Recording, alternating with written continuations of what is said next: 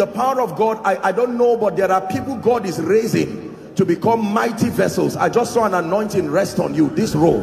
In the name of Jesus, I don't know where you are, but I pray may that grace now, let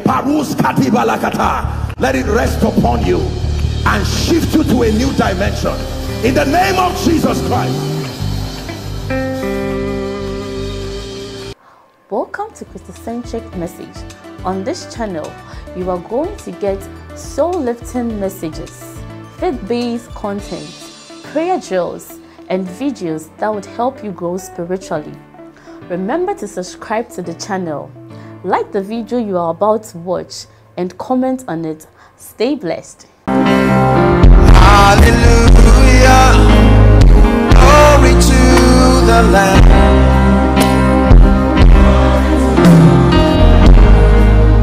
You are seated on the throne.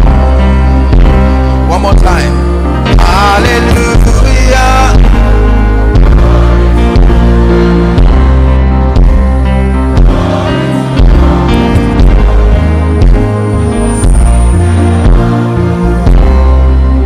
Help us tonight, Holy Spirit, in the name of Jesus Christ.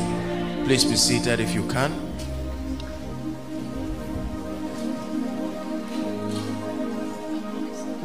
The power of God is going to come upon a lady outside with a loud shout. Please pick that lady and bring her here. I know that our time is gone. Outside, not just inside. Shila Sobranda Gadosieta. Psalm 92 and verse 10.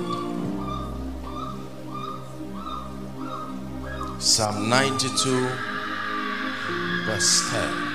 Shali Parus Kadabliatakata. I want to share very briefly on the subject of the anointing, as I was given as a topic.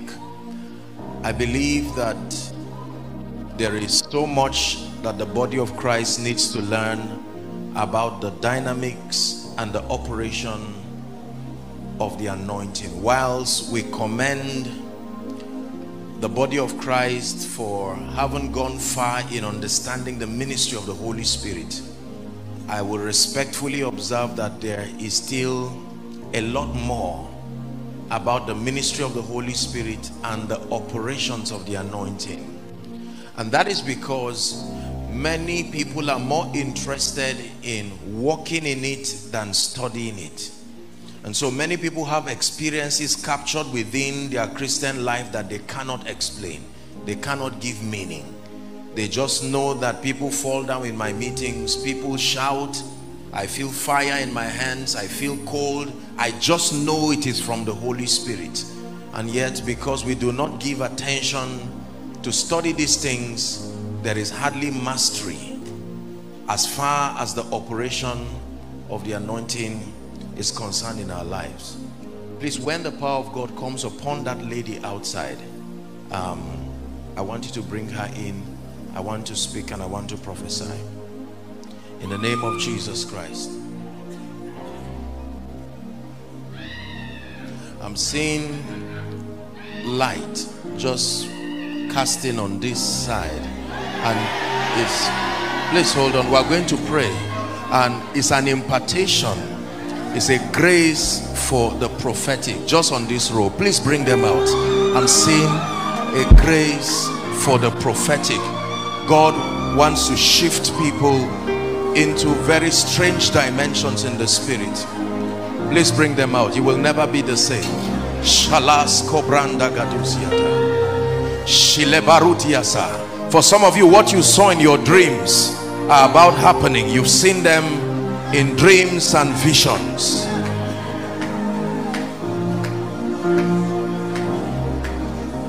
Will you open up the gate?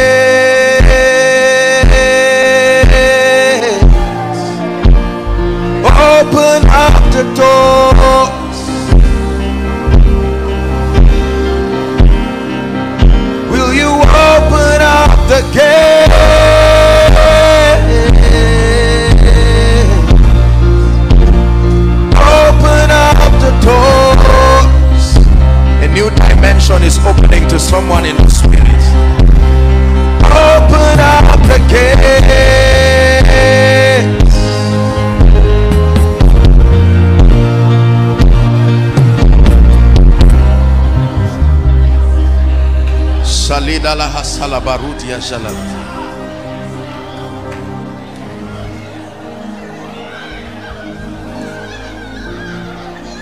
My dear, remember not the former things, nor consider the things of old. The Spirit of God is saying, behold, I do a new thing. Please be careful with her, don't drag her. In the name of Jesus, I declare for you and for your loved ones, the old is rolled away like the curtain. In the name of Jesus Christ. And I cast away every spirit that impedes your growth and your advancement in this kingdom. I declare you are delivered now. In the name of Jesus Christ. Bring the people laughing in the spirit. It's not just some religious gibberish. It is an operation of the spirit that I'm hoping at the end of this conference we will understand. It's a laughter in the spirit. Please bring them. The power of God will come upon them. In the name of Jesus Christ.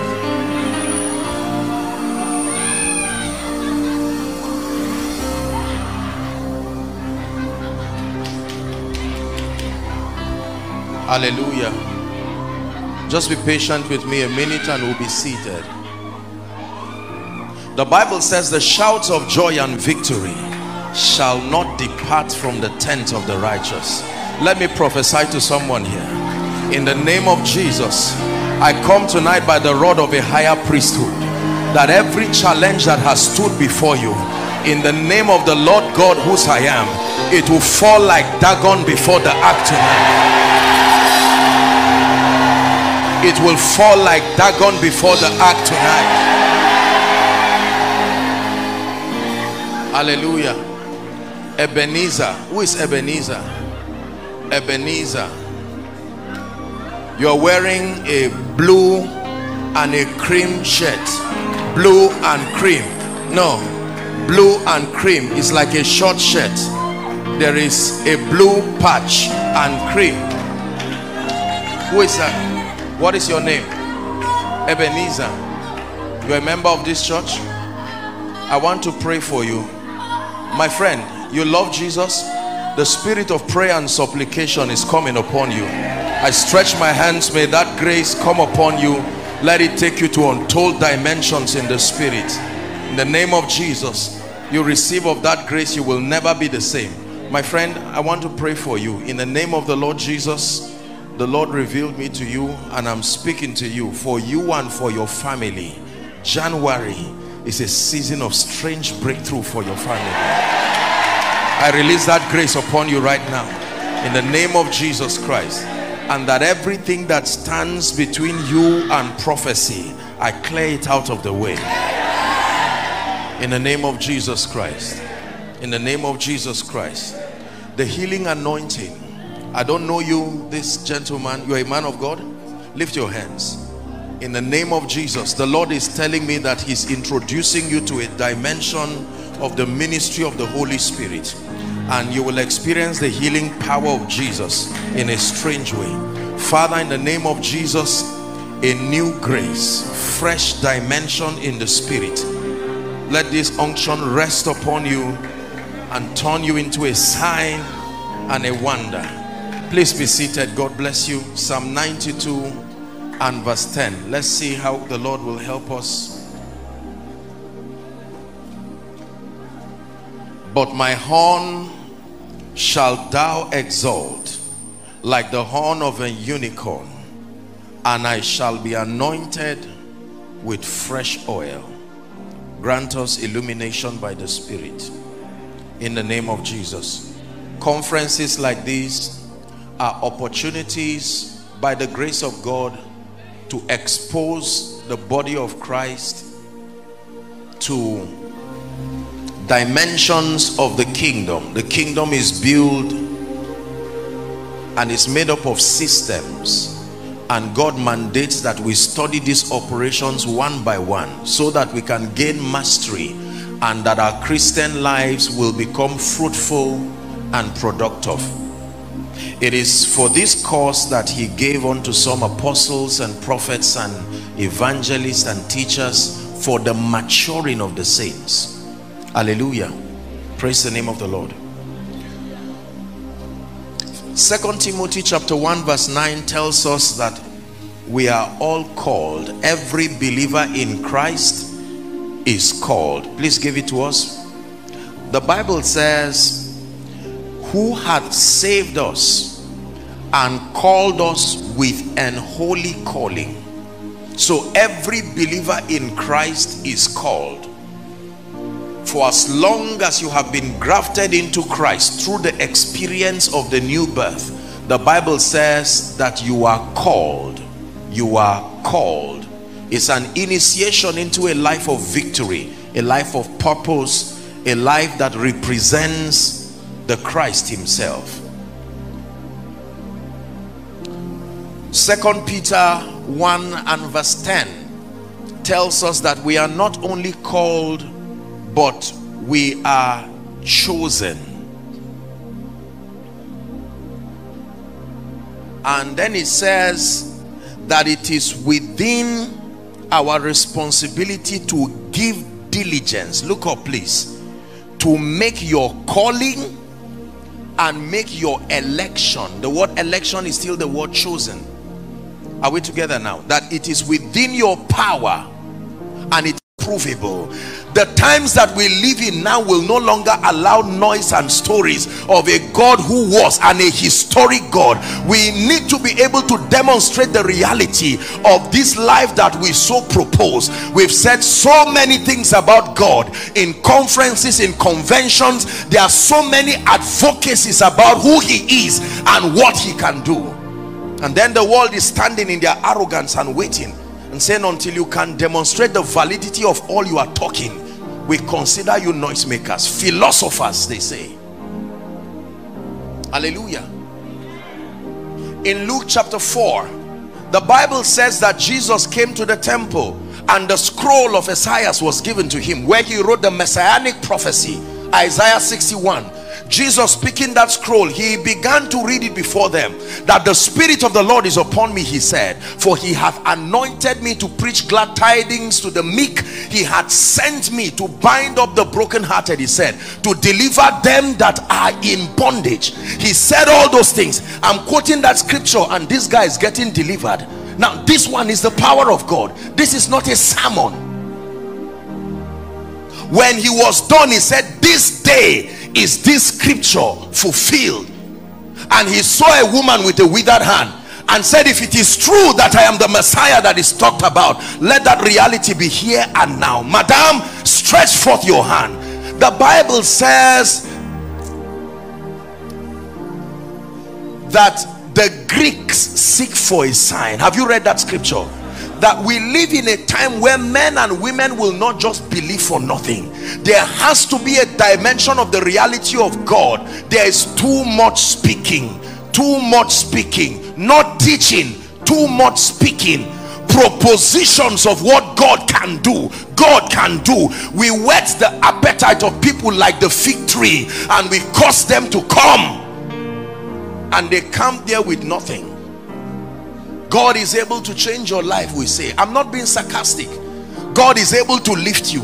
And many times we are well-meaning. We don't mean to deceive them. We are sincere. But we go back and say, God, but why? What is this? What is this? I gave my best. I called for a healing meeting. I called the sick to come. They waited from morning till night and they went back. I called sinners to come. I told them there is a Savior that can save. And while I was teaching what I believe the Bible says is the power of God unto salvation, that while that teaching is going on, the sinners were watching like this, unconverted, untouched by the message. Are you blessed? We propose that as believers and as men of God, he has put something in our lips, that when we utter words upon the lives of people, we can create a system of blessing upon them. But how many times do we continue to speak, the Lord bless you, the Lord lift you, may your life change? They say amen, meaning they believe, but they don't return with results. Can I tell you this? There has to be a dimension of the grace of God that must be displayed in the land of Asaba to bring principalities and powers. Hear what I tell you. There has to be a dimension of the reality of the spirit, that you will see people on the streets, conversions, an effulgence of power, that on Sunday the streets and the shops are closed because men and women will have to go to God. There is a dimension of the power of the Spirit of God. He said, when I came to you, I did not come with the excellency of speech, because the morale is not to show you I'm a great orator, but to demonstrate to you that there is a kingdom that is provable here and now.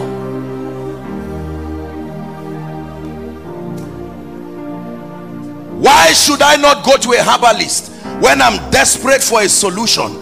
And you told me that I should stay and go to God, and I'm staying to God while my loved one is dying.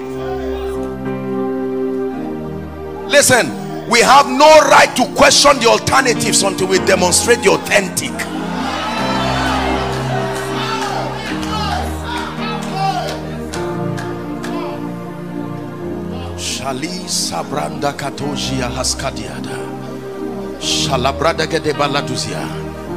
Right now it looks like a mockery when you say you are in ministry. When you say you are a man of God, this is what society interprets. I am a nuisance to civilization. I am a nuisance to intellectualism. I am a nuisance to sociological development. We are this group of religious bigots that have come to interrupt status quo. When has it been that the church is said that you are the light of the world? That means the definition of darkness is a territory without the church.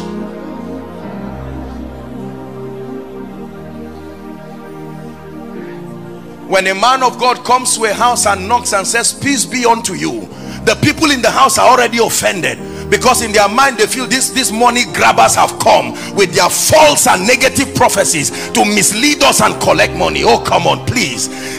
That there is a dimension of grace, that as you are knocking at the door of someone without knowing what the problem is, the spiritual climate that you carry is announcing something to the realm of the spirit, that the age-long captivity that family is under should go.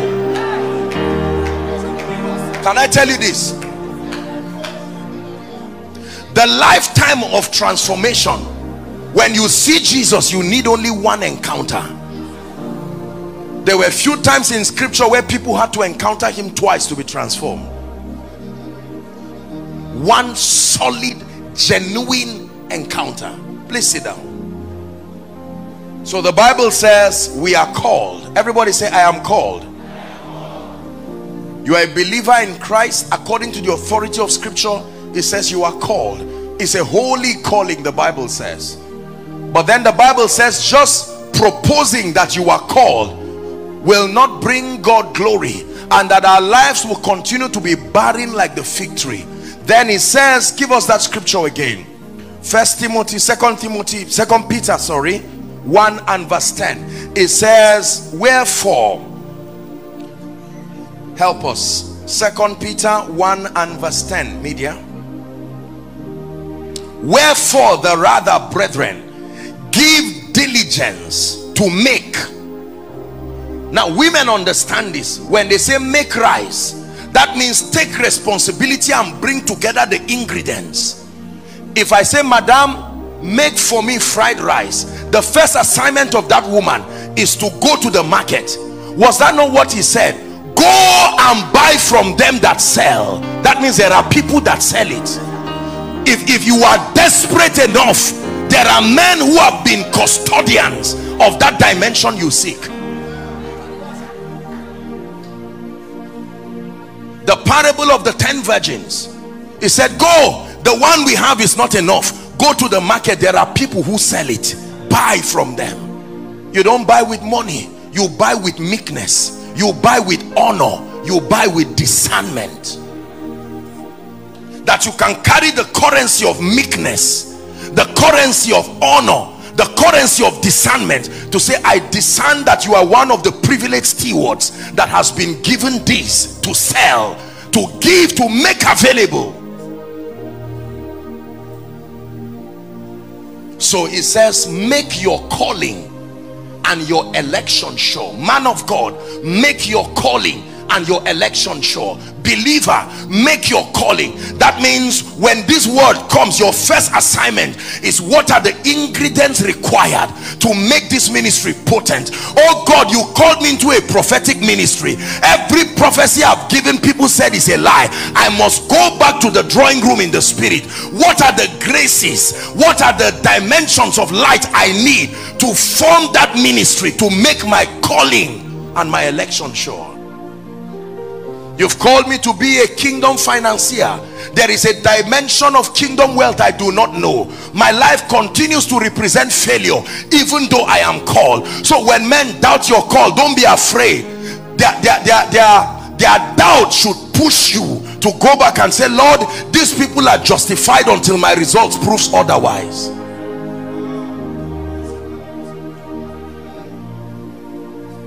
Are we blessed?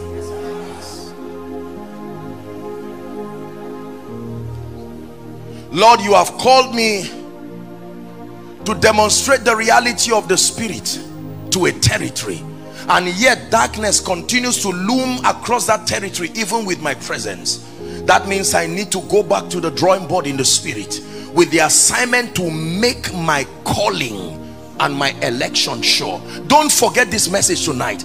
Is a message that cultures responsibility, that waiting for God to just anoint you arbitrarily, waiting for prophecy to find its way to happen, you will wait forever. You have to take responsibility tonight and say, in the name of Jesus, I will find whatever the ingredients are. I will pay that price.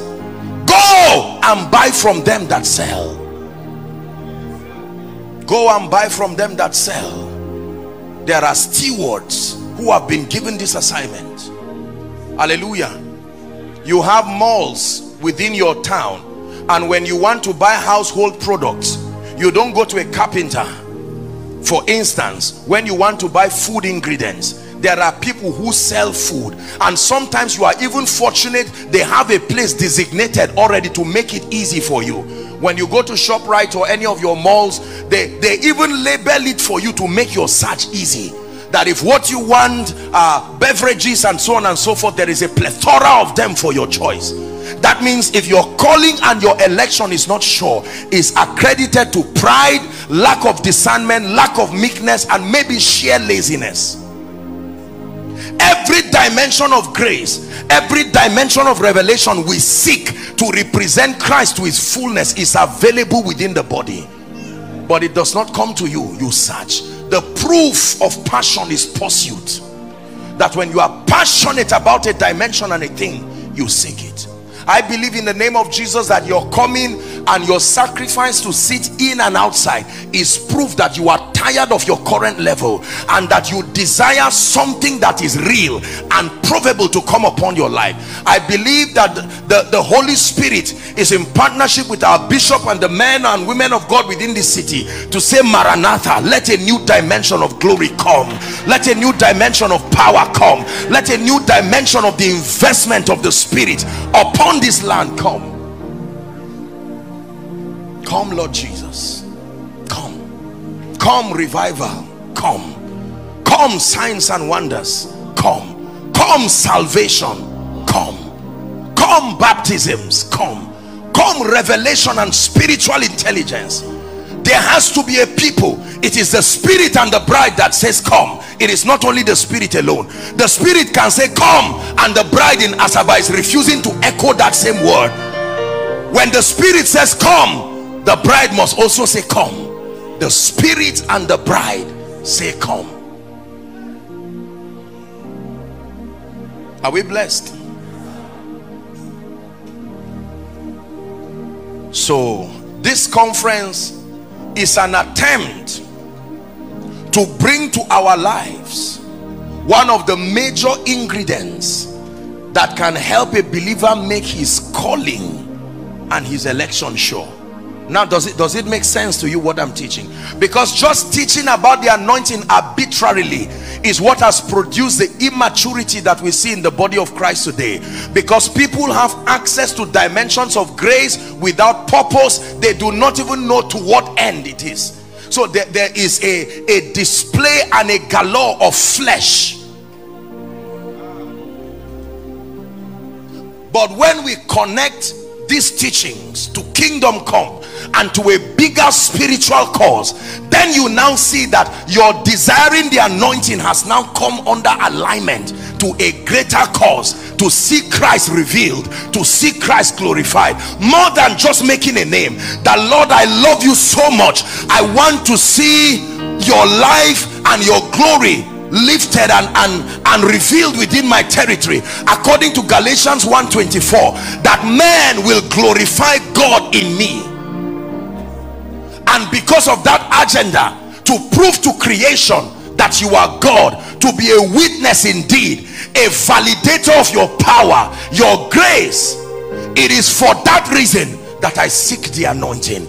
It is for that reason that I fast. It is for that reason that I pray, because I love you and I want to see creation give you glory. That it will not be in my lifetime that people will say, where is this God? Are we blessed? The anointing.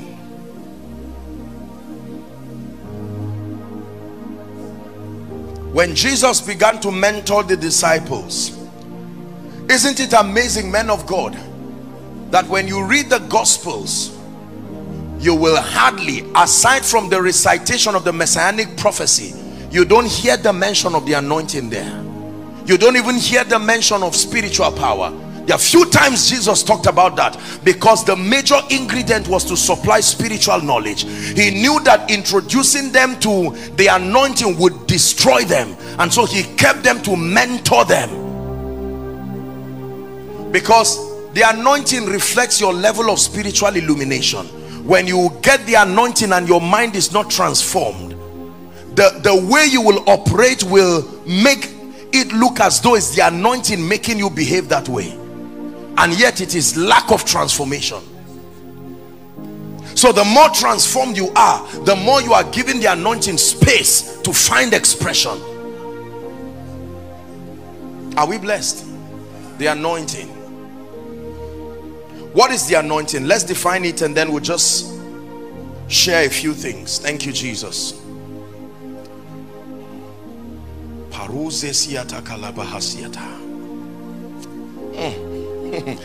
Isaiah 10:27. Isaiah 10:27. Please give it to us, media, help us. And it shall come to pass in that day. Someone said, this is that day. That his burden shall be taken from off your shoulder. Read with me, please. And his yoke from off thy neck. And the yoke shall be destroyed, because that when you introduce something to that yoke, the yoke will be destroyed. The yoke does not get destroyed on its own, but there is a spiritual factor that when you introduce to that yoke, the Bible says the yoke is destroyed, and the reason is because of the anointing. Please write this down. The anointing is a system of ordination and authorization. The anointing is a spiritual system of ordination and authorization. You may want to write, the anointing legitimizes your representing God on earth. The anointing has nothing to do with oil necessarily. The anointing has nothing to do with touching people's head. The anointing is a spiritual system that was invented by the intelligence of God as a system of ordination, legitimizing your representing him on earth, so that all the powers of darkness and indeed creation will respond to you, because they know that you are operating on legal grounds. You were authorized. So he says, the Spirit of the Lord is upon me because he hath ordained me. He had authorized my operation. Hallelujah. You have, I saw a few security people outside. When a military man wears his uniform, that uniform is a system of authorization. Is that true? It legitimizes him. You don't find a military man in his uniform holding a rifle and then you question him, because the uniform permits that he holds a rifle. But when you just see an ordinary man like that, you have to go to the court of law to verify whether that territory allows the use of rifles. So when you walk to creation and say, sick be healed, blind eyes open, destinies be transformed, believers, I supply you light, the realm of the spirit will ask you back, where is your authorization? Because as creation we were designed to obey, but not obey everyone. We obey people that carry a badge of authorization, and we see this in Jesus, we see this in Paul. But oh, sons of Sceva, where is your authorization? So it's not just enough to speak, it's not just enough to do ministry. The anointing, therefore, is God's way of legitimizing your operations on earth, God's way of legitimizing your representing him. Are we together? Yes.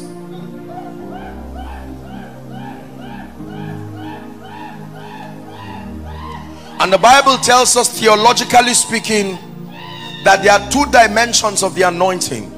The first, according to scripture, sorry I'm rushing because I want us to close on time. 1 John chapter 2 and verse 27. It is called the anointing that is within you. It says, but the anointing which you have received. That means you were not born with it, you have received. Of him abided in you, and ye need not that any man teach you. Do you know what that means? Look up please.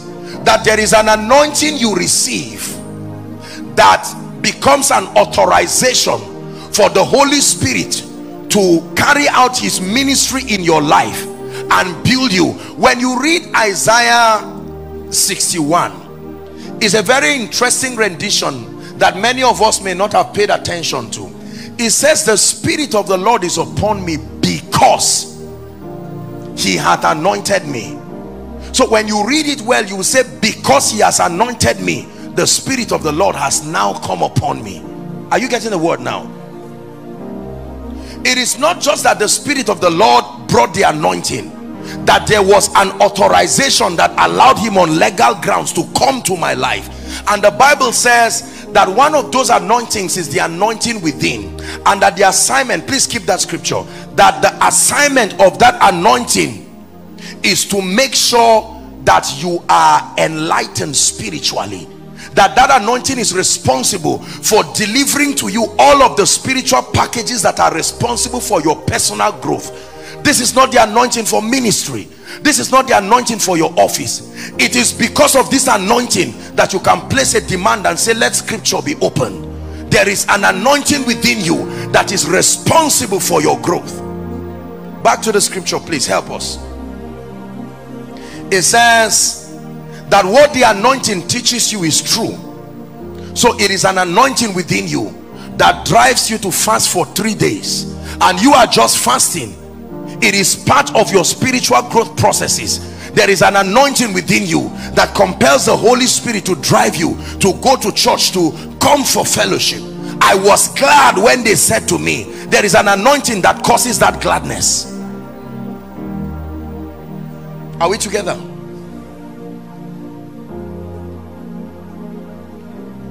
But the second dimension of the anointing, the investment of God's power, that it comes upon you and it is primarily to equip you for kingdom service. Acts chapter 1 and verse 8. But you shall receive power, it says, after that the Holy Ghost is come upon you, And that power that comes upon you will make you witnesses, validators. It will make you prove the reality of my existence. Witnesses unto me in Jerusalem. Please give us Acts chapter 1 and verse 8. In Judea, in Samaria, it says, and unto the uttermost part of the earth. That is the anointing that comes upon you and empowers you to represent the purposes of Christ. As a businessman, as a student, as a minister of the gospel, as a politician, one in government, it doesn't matter what is the geography of your assignment. That when the power and the anointing that is upon you, it legitimizes your operation. You can represent the purposes of God in its fullness.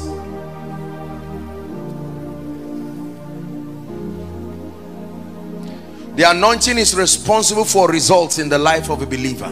Please understand this.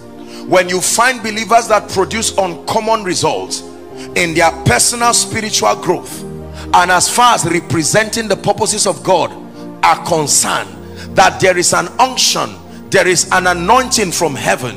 In fact, in ancient times, you never sent anyone to do any assignment for the kingdom. Remember, again, you find it in Exodus, you find it in Leviticus, again and again. Call Aaron and call his sons and anoint them.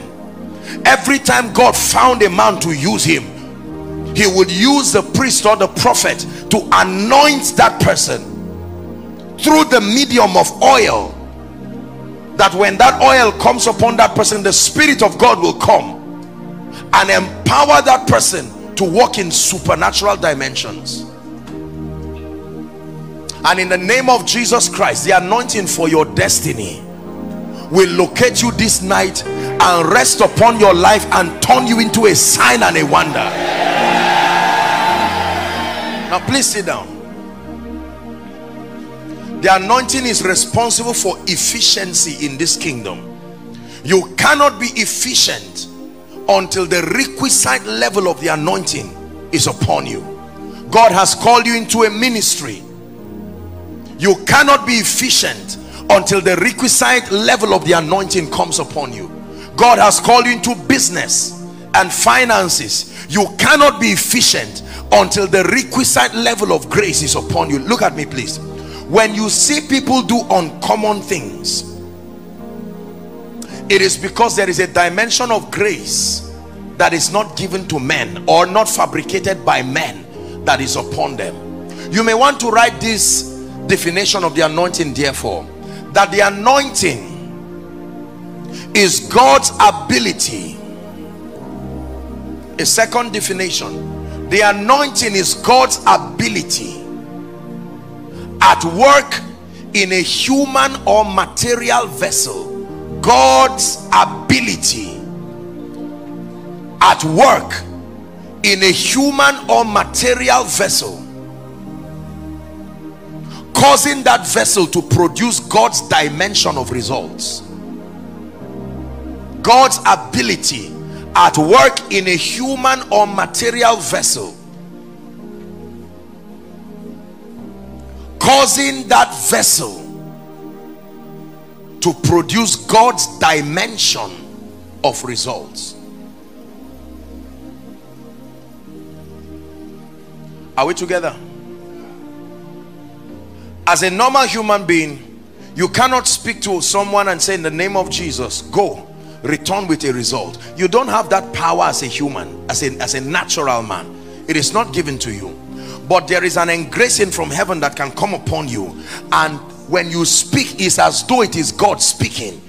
And because he's the one who has empowered you, he will back what you have said and ensures that the people return with the results as spoken. Genesis 21 and verse 1. Please give it to us. Genesis 21 and verse 1. Let's read it together if we can see it. Genesis 21 and verse 1. Please read with me. 1, 2, read. And the Lord visited Sarah as he had said, and the Lord did unto Sarah as he had spoken. So he said it and then he did it. The anointing is the doing agency of the Spirit. That is more than just saying it. When you say it, there is an agency that goes to work. That anointing,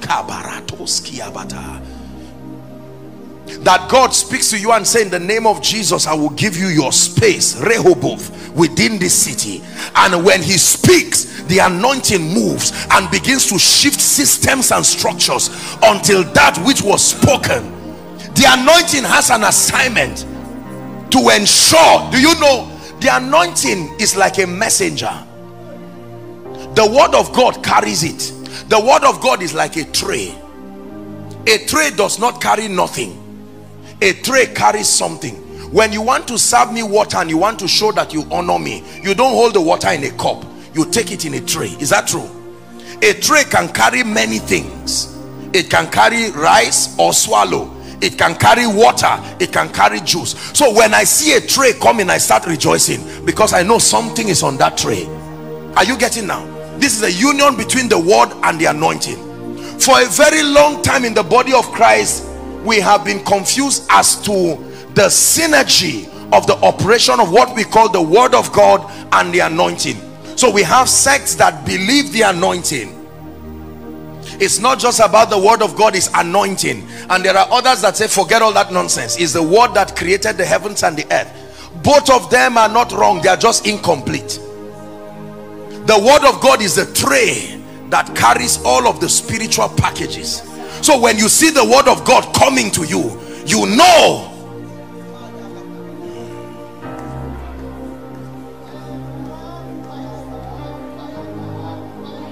Are we together now? Yes. The anointing. When he sends his word, a messenger is coming to you with packages, coming to you with spiritual things. God's ability. Let me tell you this, brothers and sisters, God will never give you an assignment on earth that is normal for mere men to do. You know it is God speaking when your power cannot do it. When you hear something that is within your power to do, it's just your mind speaking to you. When God is speaking, he will say, have you built the church? This is God speaking. God speaks to men like he's speaking to himself, Bishop. He doesn't speak to men like he's speaking to men, because it is his ability that will make it come to pass. So he will say, go to that family, tear down the hands of darkness, uproot, overturn, and reveal Jesus. And you are wondering, this is a 100-year captivity over that family. It's because you are looking at yourself, oh warm Jacob, but there is an ability from heaven that can rest upon you, and you go as one sent, that I am a messenger. And you open that door and they say, who are you? Oh Jesus, you are only 33 years old. And he says, no, what is upon me is ancient.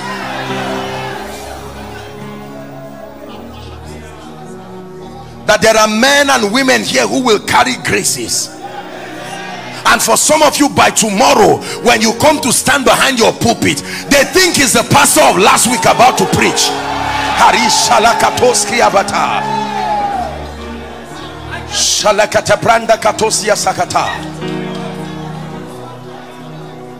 weeks ago you said be blessed, and they came back with nothing, and you are about to say it again. Master, we have toiled all night, but you were toiling in the flesh. Nevertheless, the messenger is coming with something that can make you catch abundance of fish. Listen, let me tell you this. We're about to pray shortly. When the Lord began to train me and build me in ministry, he opened my eyes to see the futility of doing ministry in the flesh. I found out that if I continue to do ministry in the flesh, it will make you angry, jealous, you will fight people, you will be a nuisance to the advancement of God's kingdom. And so among the many things that he taught me, he said, contend with the anointing until you take something that is provable to a generation. And let me tell you this, you will not always have the time to press the way you are pressing now. So whatever sacrifice you can give to it, press before the invitations start coming, press before the crusade start coming. Don't experiment when you're on stage. Men are too impatient to give you a second chance. Go back to the secret place, do your homework, that when you come out in the spirit and the power of God, you will be able to validate the reality of the life and the power of God. I am grateful to God today with all humility that he granted me the patience to stay until he came.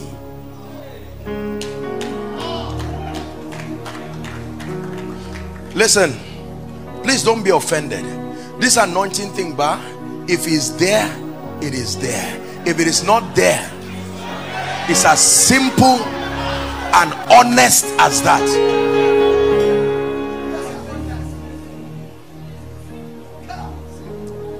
When you ask a woman who is a chef, madam, please make fried rice, all she needs from you is time. You can guarantee that that meal is coming. If you ask me now to cook for you, as anointed as I am, there is going to be a discussion between me and God this night. We'll have to walk around angels to come and help me. After all, they made bread, so they can walk around and cook. But in my own strength, whatever you see there, you just take it, because there is no mastery. I have not paid the price to gain mastery in that area. But you come to any of our mothers and say, mothers, we want to eat this tomorrow. They start laughing. You never see them say, I hope will not. The people will not. The issue of disappointment is out of the question. This is what I want you to get into in the spirit, that you can get to a point where when people come to meet you, when they see you as a man of God, they start rejoicing, because they can say, in the name of Jesus, we know that this challenge truly has come to end.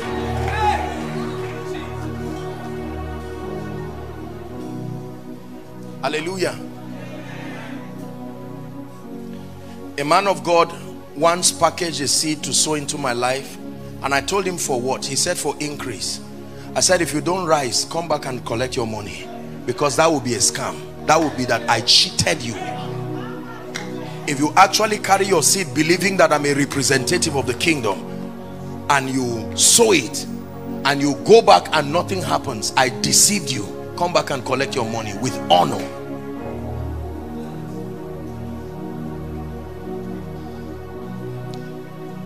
The anointing is in levels, and the anointing is in dimensions. I may not have all the time to teach everything, but I need to say this so that we'll start praying. Please listen. The anointing is in levels. That means two people can have the same kind of anointing, maybe a healing anointing or a prophetic anointing, but it is in levels. Are we together now? Ezekiel 47, that he took me and showed me a river that came from the north of the east side of the temple, and he began to list levels, the similitude of the anointing. That means that a number of people can be called into the same operation, but the level they have pressed into, I wish I had time to walk this. Please, one person come, any one person. Look at this. Everybody look at this. If this brother has, God forbid, say a curse in his life, okay, and this guy is suffering from delay, and this guy is suffering from sickness, are we together? And this guy is suffering from oppression, there is need for breakthrough. How many of you know that he needs the power of God in his life? Is that true? Now, if I come as a man of God, pastors learn this, this is a big revelation. If I meet this person, I will tell him, in the name of Jesus, be free from that oppression. Now watch this. Every dimension of problem in his life has a level of anointing that takes it away. So while you are praying generically, are we together now? The anointing that is upon you starts scanning through the problems in his life and only solves the one that is within his level. For instance, please, you have to understand this. Let's assume, I want to use monetary value so that we can understand. Let's assume that this man, his headache requires 1,000 naira worth of the anointing. I hope you understand what I'm saying. Just for, and he has a problem of delay, and that problem of delay will require a 50,000 naira worth of the anointing. And as a man of God, I come with 3,000 naira worth of anointing. Now I am anointed. While I pray for him, the only problems that will be solved in his life are the problems that are below my level of anointing. This is the mystery behind certain conditions that seem not to change. Every challenge is at the mercy of the level of grace that confronts it. This is why, although you are anointed, God still says rise higher, because as more members are coming, the challenges that they are bringing, your current level of grace may not be able to solve it. So he said grow, he said grace and peace be multiplied to you. You know the kind of anointing you carry by the testimonies that recycle in your life. There are certain testimonies that just does not seem to happen, but when you contend in the secret place, suddenly newer dimensions of results, an upgrade has happened to you in the spirit. And when God wants to lift you higher, he will organize conferences like this. He says, for I long to see you, that I may impart unto you some spiritual gift, to the end my goal is your establishment. Hallelujah. And part of the apostolic and prophetic ministry is vested by grace through the election of grace. Are we together now? To supply to the body of Christ and to territories the dimensions that are either missing or weak as far as their establishment is concerned. So it is part of the apostolic ministry by the Spirit to scan through a territory and see the graces that are absent, or the graces that are not in sufficiency, and then by the supply of the Spirit provide that dimension, so that the testimonies that were not heard will now be heard. If this does not happen, we only waste our time in conferences.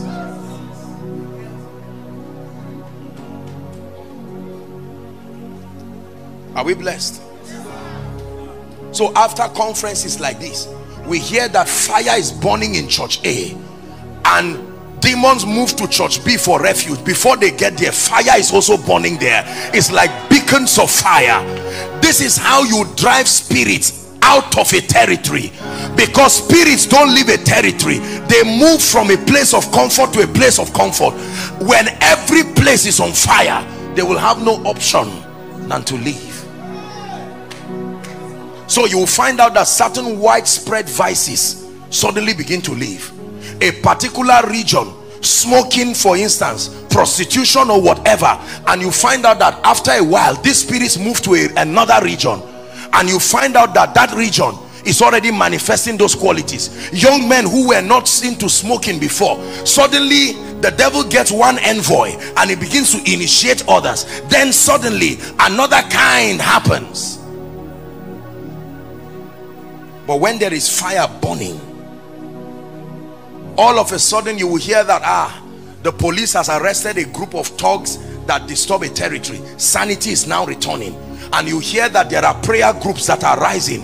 Young boys who just feel, let's be spending 3 hours on ever yours, only yours, that will get to that point. I know what I'm saying, because human beings in a bid to acknowledge the grace of God upon your life can go as far as their honor can take them to, and sometimes it can almost become like human worship.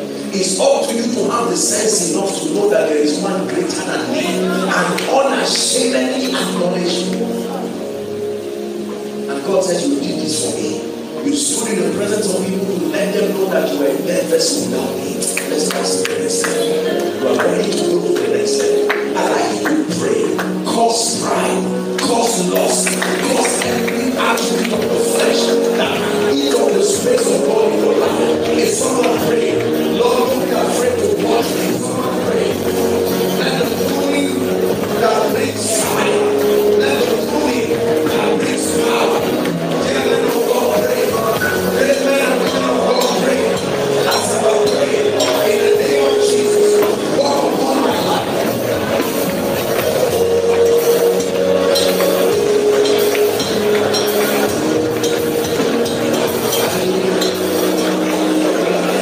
The last prayer that I speak over your life, we have a session tomorrow. Please pay whatever price you can pay by the grace of God, because I trust God that I will be doing for time's sake now. We may not be able to do an impartation, but tomorrow I hope that we'll have the time to just speak. I thank God that I'm around even up to Monday, so it's a great thing. We have meetings upon meetings, and God is going to be helping us. But please Do well to open up your heart tomorrow, but just one prayer. Father, that my heart is open, I pray. Let the grace I didn't come for this service will follow me back. Let something I can never come. Let that notion for heaven. Somebody's praying. This is what my life and my results are the blessing of the grace and the anointing that you bring upon me.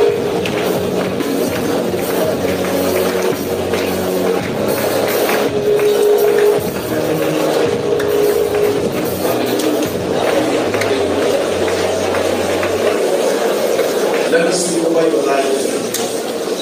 For many of you here who your intimacy with the Holy Spirit, it used to be like this. You used to find time for God. The night times were times of fellowship. You look forward to everybody leaving you alone with God. But now you don't even know what has happened. Let me pray a prayer of restoration. In the name of Jesus, let there be a fresh restoration. Your value for God, your value for spiritual things. In the name of Jesus. Number 2, distractions. There are many of us who only open your Bible when it is a corporate opening.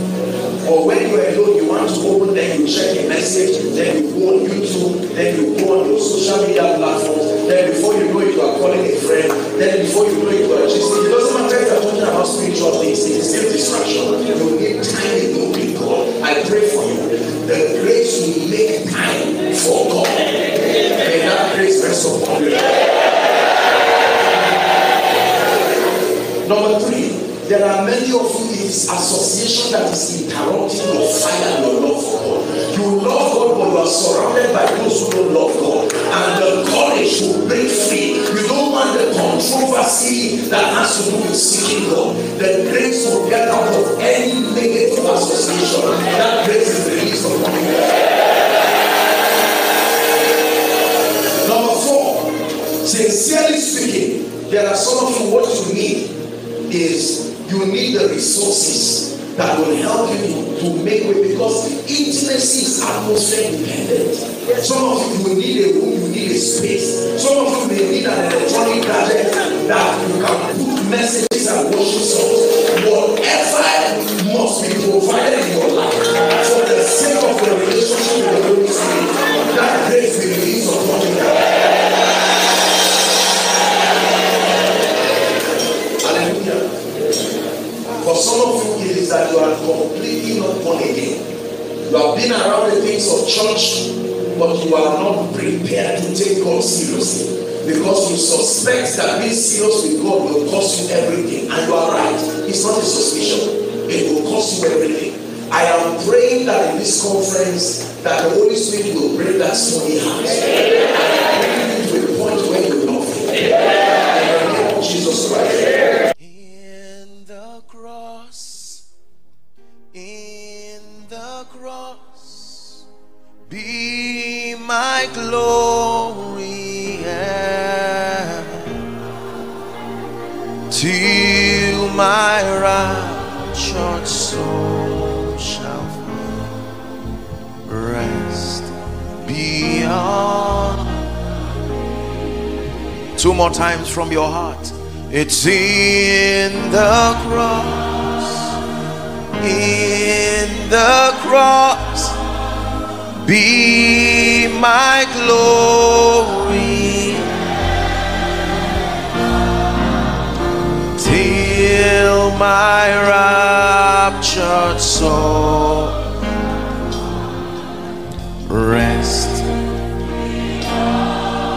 For the last time, from the depth of your heart, everyone together. In the cross,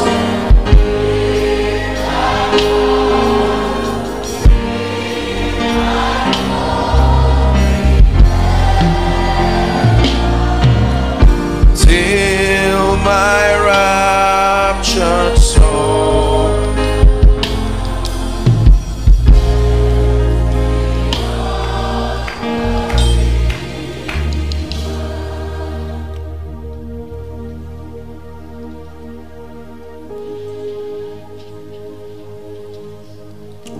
Lord, we love you and we're not pretending it. This is from the depth of our hearts. You do not call the seed of Jacob to seek you in vain.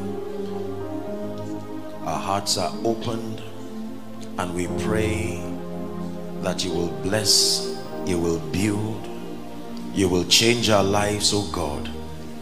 Let it indeed be a service worth our coming this morning. We honor you. We are listeners, we are receivers. We pray that this morning there will be the hearing of faith and the working of miracles. And we vow as always that Jesus will continually be glorified in our midst. In the name of Jesus. Visit us, O God, even as you have spoken. In the name of Jesus. We are here for you. Come and do what you do. We are here.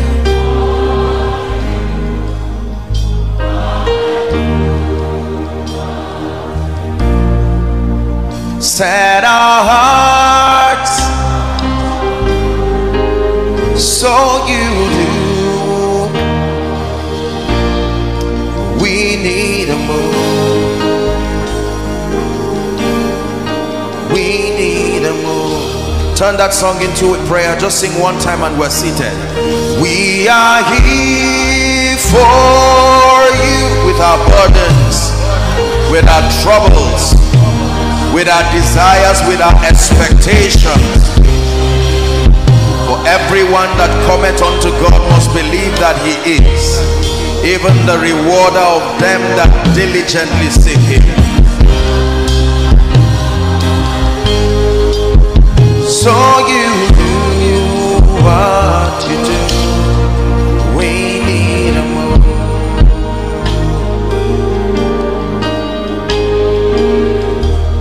God bless you in the name of Jesus Christ. Please be seated again. Amen. Yesterday night we began discussing on matters of efficiency in the spirit. Hallelujah. I did observe, just a quick recap for those who are following and for those who were not here yesterday. We established the fact that the Bible tells us that all of us in Christ are the called, that we are called, and he calls it a holy calling. So we've established the fact that all believers in Christ, according to scripture, are called. But then that 2 Peter chapter 1 and verse 10 says, it is my responsibility and your responsibility to make our calling and our election sure. That even though we are the called and we are the chosen in Christ and by Christ, that we have a responsibility, please pay attention, to make our callings and our elections sure. And we did say that all of the dimensions in the kingdom that we continue to search for is to the end that we be equipped to make our calling and our election sure.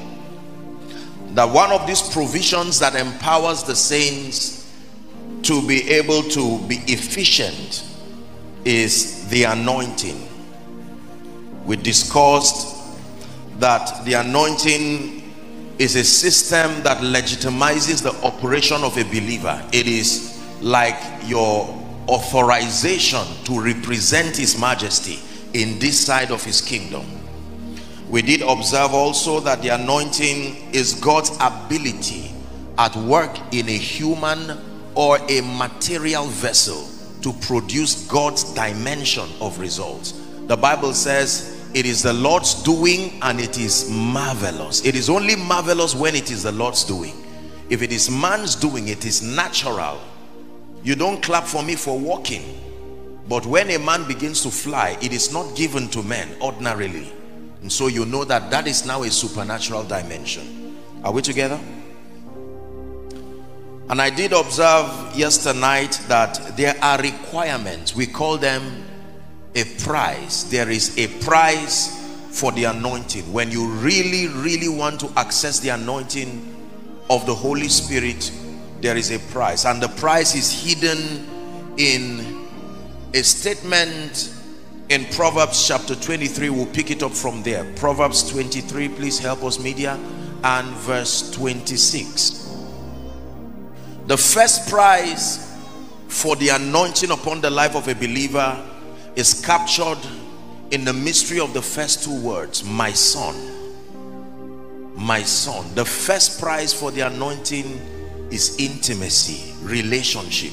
You cannot be anointed from afar, so he has to draw you to the place of sonship. That the anointing is the business of a family. It is a family affair. You cannot host the anointing of the Holy Spirit being a stranger.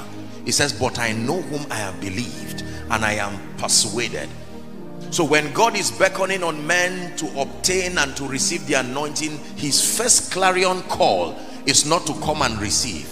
It is, my son, come closer, move closer to the place of intimacy, past the gates of church, past the gates of religion, past the gates of man of God and woman of God, past the gates of apostle and prophet and teacher and all of these things. Come to a place of intimacy and fellowship. Price number one. Price number two, we established yesterday, still the same scripture. Please give it to us. It says, my son, give me your heart. That is the second requirement, surrender.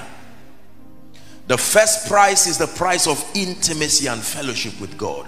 The second prize is the price of total, absolute, unreserved surrender. You may have heard me say it in my teachings that the price for all of God is all of you. The price for all of God is not your offering. No. Not your intellect. No, that's too small. The price for all of God is all of you. When you want all of God, what you give, the payment is all of you. Are we together? So price number one, my son, intimacy. Draw close. The Bible says, no eye hath seen. Paul was speaking to the church in Corinth. No ear has heard, neither has it entered into the heart of man. The Bible says what God has prepared, not for prayer warriors, not for fasting giants, not for ministers, for them that love him. And then number three, for this service, the third prize is, let your eyes observe my ways. So price number one, my son, build intimacy. Price number two, give me your heart, total surrender. Price number three, let your heart observe my ways. Let your heart observe my ways. I think it's Habakkuk chapter 3 and verse 4. Please give it to us. Let me just confirm that it's that scripture. Very powerful scripture. Habakkuk chapter 3. Let's read from verse 3 and then 4. I wish we can have amplified. Is it possible to have amplified? The media, beautiful. If you can have amplified, just give us just for 3 and 4. Now watch this. It said, God approaching from Sinai came from Teman, and the Holy One from Mount Paran. It says, his glory covered the heavens, and the earth was full of his praise. Read verse 4 and never forget this scripture for the rest of your life. Let's go together when we have it. 1, 2, read. And his brightness was like the sunlight. Rays streamed from his hand, and there in the sunlight splendor was the hiding place of his power. So God's power has a location. His power hides in his light. Are we together now? So when he says observe my ways, my power is hidden in my ways. The light and the illumination that comes from knowing my ways is where your power and your authority comes from. I did share yesterday that the word of God is like a tray, and it carries all the possibilities that can come in God on top of it. So when his word is coming to you, you celebrate the word not because of the word in itself, but its ability to carry everything God. When the word of God comes to you, in that word is your healing. In that word is your deliverance. In that word is your breakthrough. Are we together? The Bible says in that light that comes from his hand is the hiding place of his power. Lord, where is your power? Is hidden in my light. So when I want to make you powerful, I come to you as light. That spiritual illumination. Please listen to me. Most people have not been able to walk in kingdom power and authority because there is so much spiritual information in the body of Christ, but very few people have access to what the Bible calls the mysteries of the kingdom. Please pay attention. Not every spiritual information is for the profiting of the saints. Just because it is spiritual does not mean it will profit you. When you study the world's religion, every one of them is shrouded in secrets and mysteries that have their origin from the realm of the spirit. So celebrating spiritual information does not mean you have enlightenment. This is where I believe the pride of our generation lies. We pride ourselves in the fact that we have scarce spiritual information, and we think just because this information is not science-based, that means we are powerful. It's not necessarily so. When you ask people who practice occultism, their entire life is immersed in spiritual information. When you ask people who practice voodoo and practice there is none of them that is ignorant as far as spiritual information is concerned. Moses, before he met the God of the Bible, was more learned than most Christians. He was being trained to be the next Pharaoh, and Egypt was the center of both science and wizardry. So he was not in ignorance. Today there are still books that Moses wrote before he met God. There were archives of his dealings, and those books today are used in the occult. Are we together now? I know you know what I'm talking about. There are books that were written by Moses before he met the God of the Bible. They were an archive of his education. His tutorials were recorded, and there are still people using it today. Because for you to become a pharaoh in Egypt, you had to be a wizard, not a man. Those teachings will change you from being a man into a wizard. That's why God had to train Moses to go back and meet Pharaoh, because the then Pharaoh was his half-brother Ramesses. So when Moses came back and said, let my people go, he said, Moses, you know these things. We were trained together. You want to die for nothing? You just meet this God in a forest and come to meet Egypt, the center of wizardry. So what token did he give you in the wilderness? And he threw his staff, and Pharaoh laughed and said, shame on you. You have forgotten that this is a place of witchcraft. You come to scare us with a snake? Jannes, Jambres, come and show this man that this place is also a center of wizardry. And they threw their rods too. They didn't pray on it. They all stopped talking and allowed their revelations to keep speaking.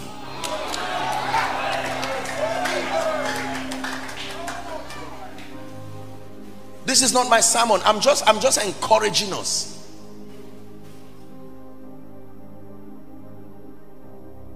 There are many dimensions of useless spiritual information that does not profit the saints, neither advance the cause of the kingdom. Most of this information came as a result of the pride of men to search what seems to give them an edge. But these things, that's why the Bible says, when he, the Spirit of truth, is come, he will guide you.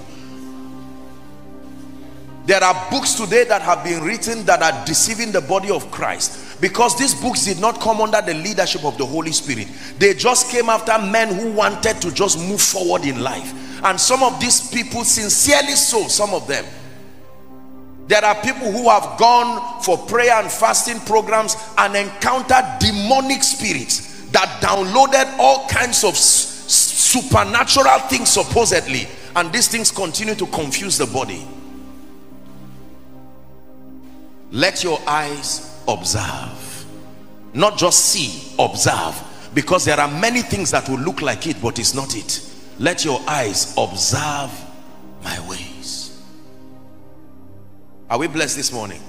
We're discussing the anointing.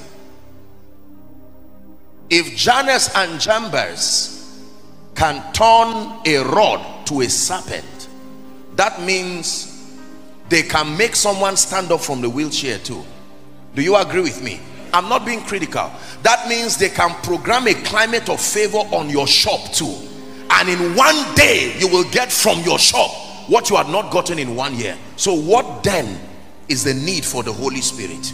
What then is the need for the anointing?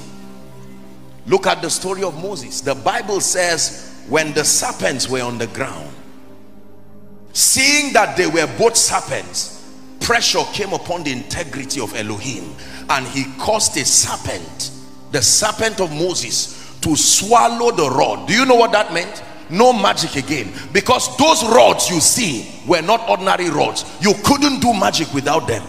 Now he swallowed it and yet did not increase in size, and said, you explain this mystery that I ate another rod, master over time and matter. He demonstrated there that I am Lord of the universe. Are we together? We become powerful in this kingdom when we understand the mysteries of the kingdom.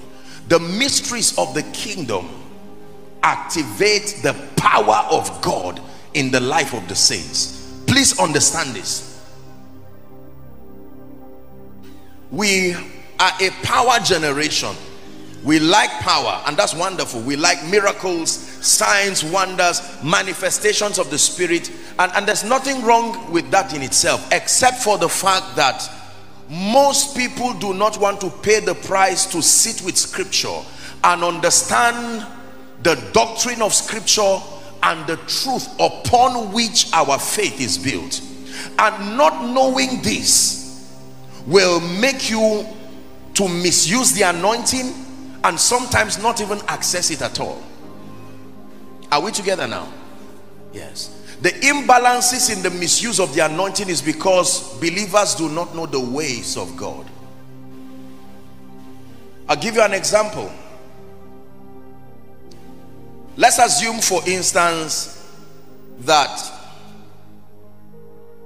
I am prophesying to say, this man of God, and the Lord opens my eyes in the realm of the Spirit, and I suddenly look at a man of God dressed, beautifully dressed in white suit, and I see a horn on him, or I see something demonic.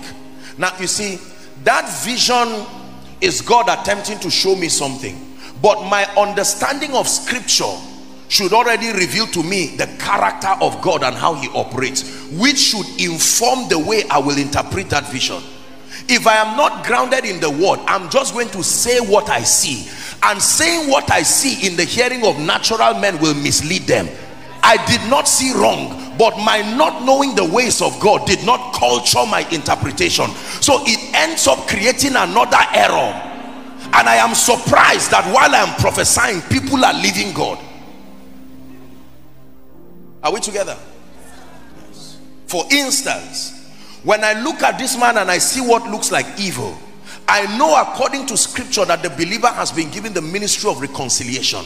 Number two, it is not God's desire, listen to me, it is not in the character of God to watch a man have a challenge in his life and then allow that man to just go and die in perdition, especially that he's a preacher of the gospel. Are we together now? So I know that God may be showing me something that may be wrong with this man's foundation. It does not mean the man is evil. It is left for me now to use the lens of Scripture and doctrine in my administering the power of God. Sometimes it may require, for the sake of those he has influence over, to see him in private, because delivering this message in an attempt to reveal God's counsel will demean his leadership and his influence. All this one now is not the anointing, it is your understanding of Scripture. Our fathers and the patriarchs that have gone, you know, many of them have gone to be with the Lord. They access strange dimensions of the anointing. Some of them, while praying in the forest, fasting, they encountered God in many great ways. And because some of them were not educated, in as much as we know education to be, and then some of them did not have the opportunity to be enlightened, their limitations intellectually affected their dispensing of the anointing. Many of them, what the anointing upon them could do, they never were able to do it in their lifetime, because knowledge did not give space for the multifaceted dimensions of the anointing in them to find expression. Now when you come and receive the same anointing they had, it will look like you receive something greater, but your knowledge now gives it more expression. Let your eyes observe my ways.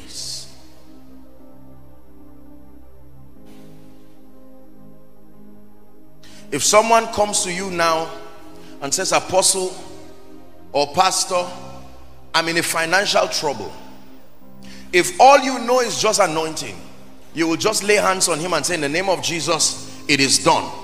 Because of the dimension of the prophetic at work in you, he will get a breakthrough, but he will not be blessed. He will get that breakthrough for a while and solve the current problem, but sustainably he's not going to increase, because there are principles that are responsible for sustainable increase. And since you have just limited him to the prophetic operation of the anointing, he will keep coming back to you every time he's in trouble. Are we together? My son, give me your heart and let your eyes observe my ways. Jesus was training the disciples, and like I told you yesterday, you never see the mention of anointing maybe more than 2 or 3 times in the entire gospel.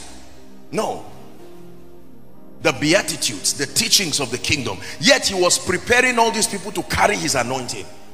And you do not hear mention of anointing in his lectures. He was just teaching them. Your eye is the light of the body. You are a city set on a hill.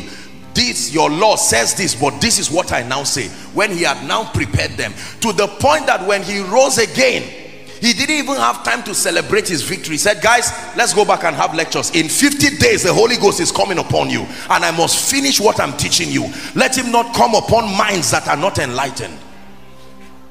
And when he was done with them, he said, tarry 10 more days, and that power comes upon you. Listen to me. When God wants to truly anoint you, he brings you to the school of the Spirit and teaches you the ways of God. Not the anointing, the ways of God. Are we together? It teaches you the ways of God. That is the mystery of the making of men. He says, follow me and I will make you. He makes you and then empowers you. If you do not submit to his making, and the making comes through the word, he builds you up, empowers you.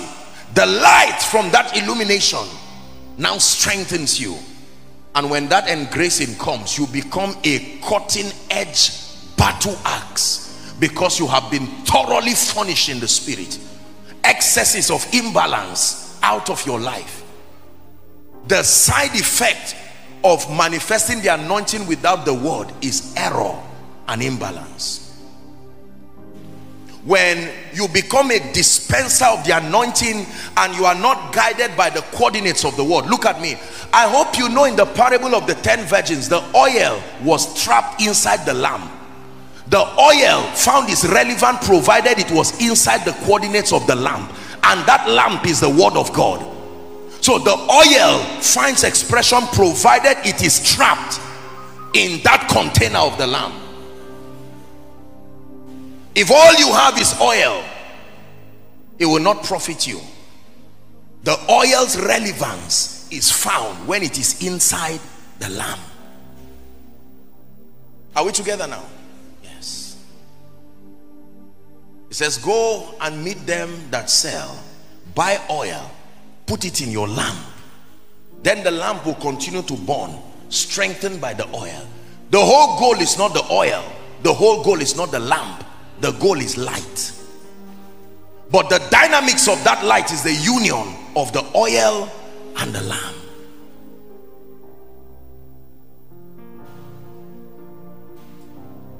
Let your eyes observe my ways. Very quickly, why do we need the anointing? Let me just rush to touch on these areas because we are discussing the anointing. Why do we need the anointing? It's important for us to understand why we need the anointing. Why does the believer need the anointing? Number one, to subdue the forces of darkness fighting against our destinies and the advancement of the kingdom. Why do we need the anointing? That engracing of the Spirit to subdue the forces of darkness that war against our destinies and against the advancement of the kingdom. Psalm 66 and verse 3. Say unto God, it says, how terrible art thou in your ways. Psalm 66 and verse 3. Through the greatness of thy power shall thy enemies submit themselves to you. Not through your being alive, not through your being a preacher. Scripture did not leave us in the dark, ladies and gentlemen, as to the fact that the whole world lies in wickedness. It is true, an uncomfortable truth, but it is true that our world is a wicked place. There are spirits that predate the existence of men in fraternity with men to destroy destinies and to sabotage ultimately the purposes of God. And it takes the power and the anointing of the Holy Spirit to subdue them. Isaiah 10 and verse 27, it says, it shall come to pass on that day. Please give it to us. It shall come to pass on that day, Isaiah chapter 10 27, that the burden shall be taken away from your shoulder. If it is taken away, God did not put it there. It says, and the yoke from off your neck. If you have both a yoke and a burden upon you, already that will impede your advancement. And it says it shall be destroyed because of the anointing. There are yokes that sit upon the lives and the destinies of people. When Jesus came making his own manifesto in Luke chapter 4, we make reference to that also in Isaiah chapter 61, the messianic prophecy. Please give it to us. Let's read the first 4 verses. Isaiah 61. The Spirit of the Lord God, he says, is upon me, because the Lord hath anointed me for these. Number one, to preach good tidings to the poor. It takes the anointing to preach good tidings to the poor. It takes more than sympathy. It takes more than empathy. It takes the anointing of the Spirit.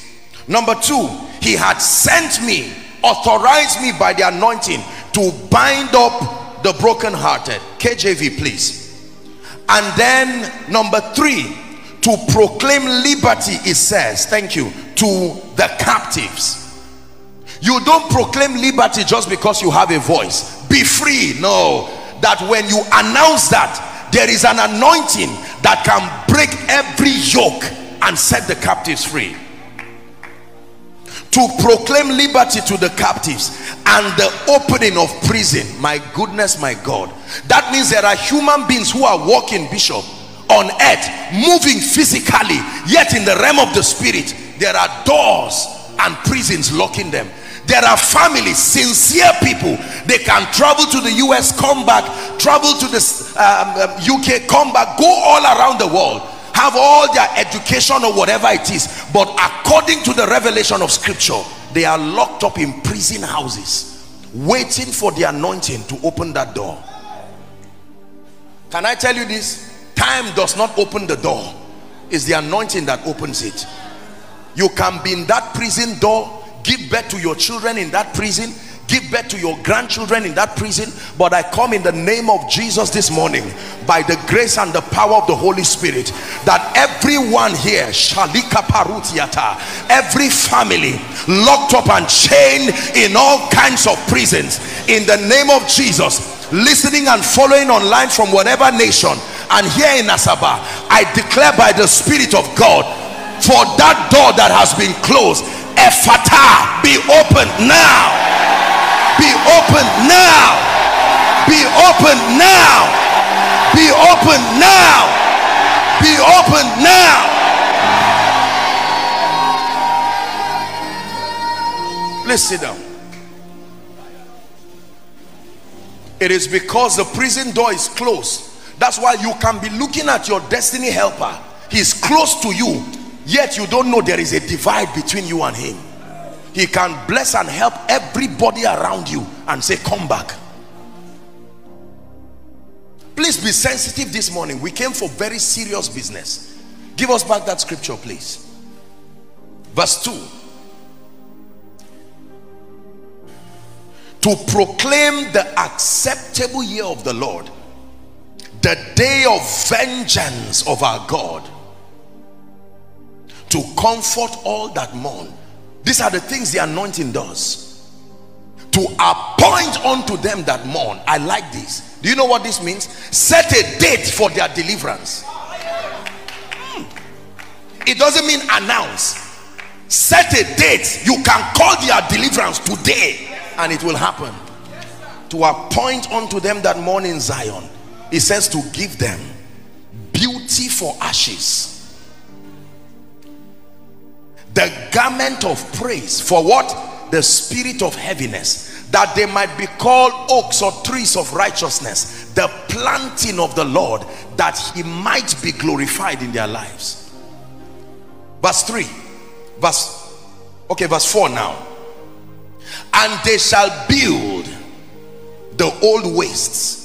So it takes the anointing, that what my father could not do. I once heard that there was greatness in this family.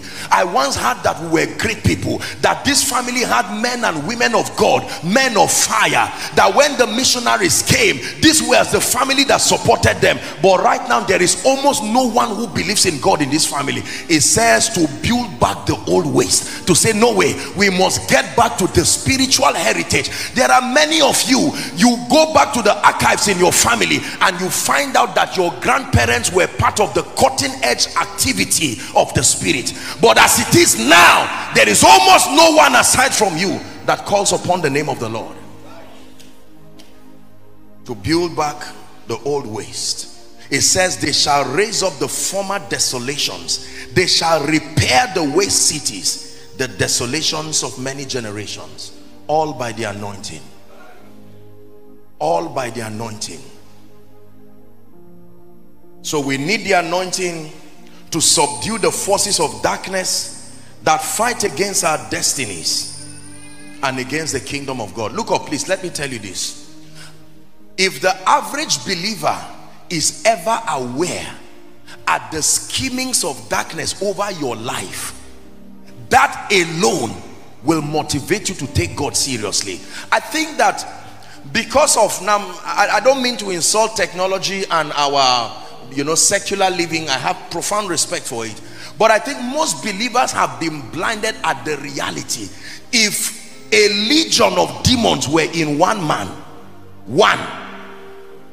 there are only about maybe 6 to 8 billion people as we know today now on earth, roughly speaking.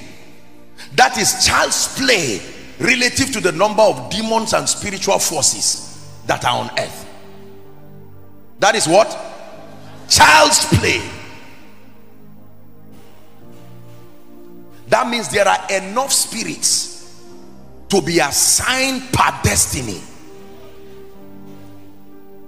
Satan has not hidden his hatred for anything God, including you. So when you stood to give your life to Christ, you are not the only one that witnessed your salvation. The gates of darkness saw this. So finally this family now has one person who has stood to say, I am for Jesus. And not only me, when you were praying with your wife and saying, as for me and my house, we will serve the Lord, it was not only you in that room, and it was not angels alone. The realm of the spirit was watching your prayer, and they were hearing your confession, and they said, all right, you have drawn the line. And we walk carelessly, just believing that in some way my life, I will excel just like that.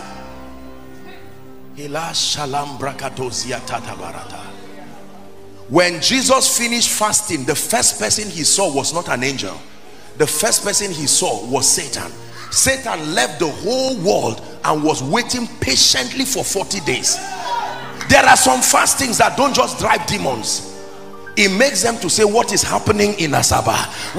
There is a signal, an unusual angelic activities happening somewhere in Asaba. Who is that person burning the incense of prayer?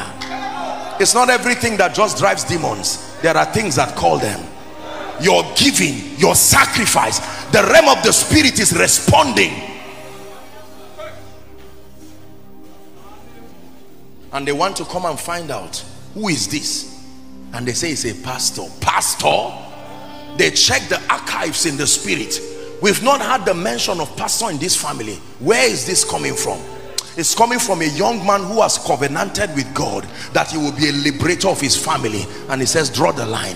Whatever it will take, whether it's an accident, whether it's a destruction, he said whatever it will, you know, all those kinds of things, and then scheme it to destroy him.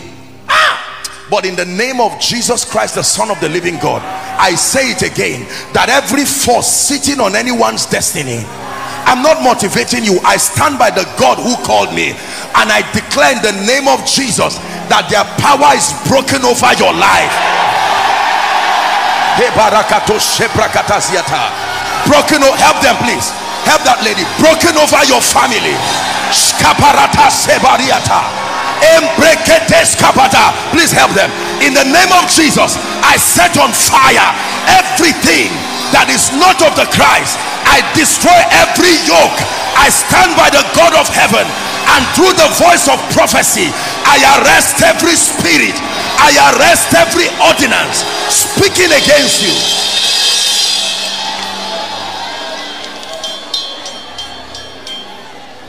Please sit down. Hila sala paruza siya katabaranda kadoshia. Shkatabalakatuziata. Just pray in the spirit in 1 minute where you are seated. Shkatabarata zidebalahasabia. Fire is burning in this place. Shkembaratas kedale sabarutaziata. Enough is enough. It's time for destinies to shift. It's time for lives to change. It's time for that which was spoken concerning your life. Man of God, are you praying? Enough is enough. It's time to see the power, the grace and the glory of God. It's time for that which was written concerning me to speak. Are there men of prayer in Asaba? Shatata katalikata, ebrata katoshka barata, shagateska barakata bakata.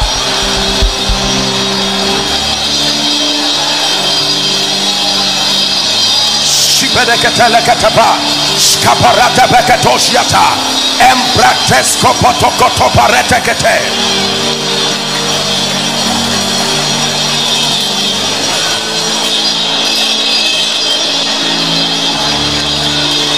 Hallelujah.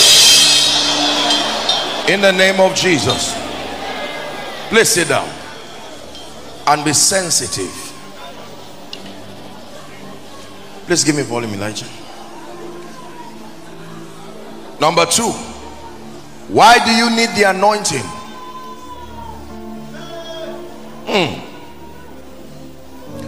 To fulfill your divine assignment and advance the kingdom of God. The second reason why you need the anointing is to fulfill your divine assignment. Hear me. Thank God for skill. Thank God for your abilities. Thank God for your human potentials. But in this kingdom, human potentials can only take us so far. You cannot do kingdom assignments ultimately in the strength of the flesh. You will need an empowerment from heaven. Are we blessed? Yes. You cannot heal the sick, set the captives free, fulfill your God-given assignment just using the force of intellect, just using the force of secular knowledge. Thank God for your education. Thank God for your exposure. But in all you're getting, get authentic spiritual power.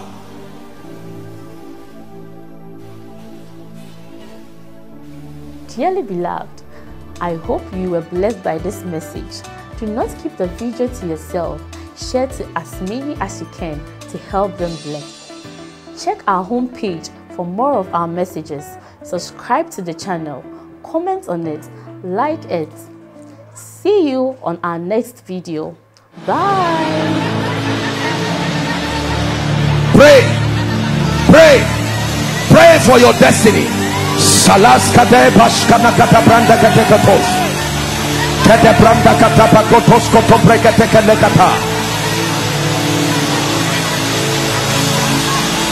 The phase of development. Lord, grant me the discipline